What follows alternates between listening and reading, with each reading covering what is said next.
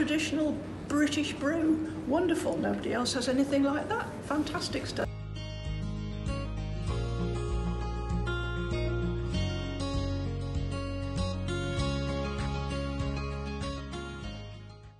Quite seriously and very practically, we had a community pub just down the road. The pub closed a few years back. We reopened it as a community pub, and it really functions well as a community pub. So I did a lot for the garden, I did a lot for various events that happened there, and it was a joy to see it come to life and serve the purpose that we wanted it to serve. And most important, it gave young people employment opportunities, and we reckon it's put about £750,000 in its 8 years through the pockets of the people who've worked there, which is a tremendous achievement. To you. It's a wonderful historic place on a historic road, a turnpike road which was a very important transport link, a manorial place. It's something that should be preserved and looked after, and it's a lovely picturesque building. Oh, of this pub, yes, I've been here on a couple of occasions over the years and had very pleasant evenings in this room for weddings and so on. Not funerals, but weddings. They do some beautiful celebration evenings here, and it's a lovely setting when they open the doors. You've got that fabulous view. You're not disturbing anybody. It's a superb place for social events. People value England, the United Kingdom, for its history, and I'm thinking particularly about tourists from abroad. They talk about history. The Americans, if you say something's 100 years old, they think it's ancient. They struggle to relate to things that are 300, 400, 500 years old. The pubs and the churches have been our landmarks for years and years and years. They're what make our places what they are. If we lose them, the whole country becomes a dormitory, and I think personally that would be a complete tragedy.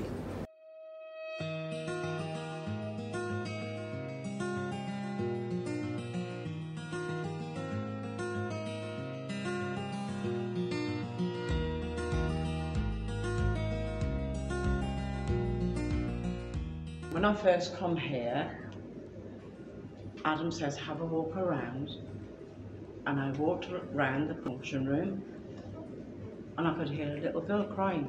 And I says to Adam, you got a little girl? He says, no. I says, who's the little girl crying in the toilets? He said, that's Jessica, the ghost. Harold is her dad. He killed her and his wife. He won't let Jessica pass over. He walks around the pub and behind the bar with his dog. He used to own this with his wife, and he's never left, and he's still here today. First thing in the morning, comes clean in the restaurant, and I was looking at the CCTV camera, and there she was standing between these function doors in a Victorian style dress. I looked at the camera again, and she come towards me in the camera, and I ran out the building. The dog wanders round, he still wanders round in the restaurant with Harold. People have heard him crying. I was scared at first, but now it doesn't bother me. If he's around, he's around. The 100 Steps is haunted, but I've never heard any other pubs. But then again, I'm not looking for it, so he's pulled hair. But then again, when I was doing the laundry one day, I turned around and says, JD, leave me alone. He went near me, the dog. We've had a lot of changes, and they don't like changes. But he's still around, and I don't think he'll ever go. Because this is his home, and Jessica's.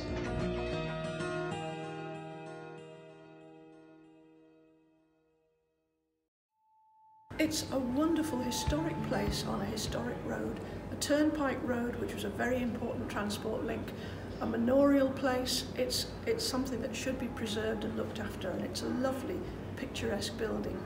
This pub, yes, I've been here on a couple of occasions over the years and had very pleasant evenings in this room for weddings and so on. Not funerals, but weddings. They do some beautiful celebration evenings here, and it's a lovely setting when they open the doors. You've got that fabulous view. You're not disturbing anybody. It's a superb place for social events.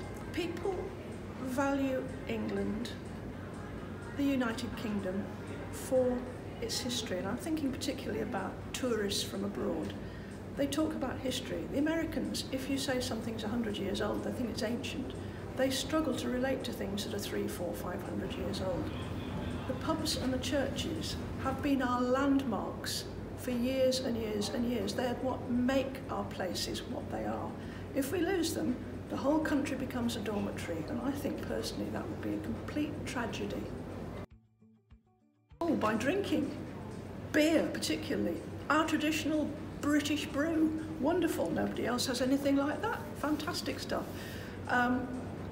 Quite seriously and very practically, we had a community pub just down the road. The pub closed a few years back. We reopened it as a community pub, and it really functions well as a community pub. So I did a lot for the garden, I did a lot for various events that happened there, and it was a joy to see it come to life and serve the purpose that we wanted it to serve. And most important, it gave young people employment opportunities, and we reckon it's put about £750,000 in its 8 years through the pockets of the people who've worked there, which is a tremendous achievement.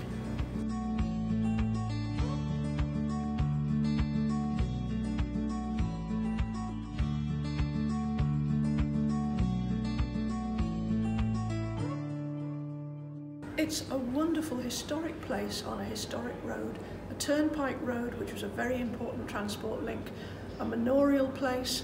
It's something that should be preserved and looked after, and it's a lovely picturesque building. I've been here on a couple of occasions over the years and had very pleasant evenings in this room for weddings and so on. They do some beautiful celebration evenings here, and it's a lovely setting when they open the doors. You've got that fabulous view. You're not disturbing anybody. It's a superb place for social events. People value England for its history, and I'm thinking particularly about tourists from abroad. They talk about history. The pubs and the churches have been our landmarks for years and years and years. They're what make our places what they are. If we lose them, the whole country becomes a dormitory, and I think personally that would be a complete tragedy. How do you support pubs? Oh, by drinking. Beer particularly. Our traditional British brew. Wonderful, nobody else has anything like that. Fantastic stuff. Our local pub just down the road closed a few years ago, and we reopened it as a community pub. So for a long time what I did was very actively support that pub. I did a lot for the garden, I did a lot for various events that happened there, and it was a joy to see it come to life and serve the purpose that we wanted it to serve. And most important, it gave young people employment opportunities, and we reckon it's put about £750,000 in its 8 years through the pockets of the people who've worked there, which is a tremendous achievement.